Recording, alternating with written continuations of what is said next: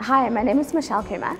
I work for Westpac and I am a user accessibility researcher. I do a lot of app testing for people with disabilities. So I was a premature baby. I think I got diagnosed with blindness when I was about 3 months. I can only see shadows and light.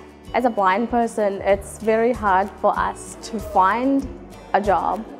When I got that offer letter, I was stoked. I waited for a long time for this and I finally got it. I enjoy coming into a work community and I can make a difference into other people with disability in their lives with the app testing that I do.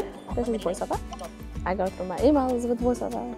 I go through my calendar with VoiceOver. So some might think getting a job for a person with a disability is brave. I don't see it that way. Getting a job for me is normal. I think it's important that other businesses employ people with disabilities, especially because the world is going towards technology, and the more businesses that employ people with disabilities are going to have that mindset about accessibility. Some of the challenges that I face coming to work is usually the taxi drivers would drop me in different places and then I'm usually disorientated. Some people think that I can't walk up and down stairs, so let's just take the lift. It's like, okay. Or say they won't go through the escalators. It's like, guys, that's just little things.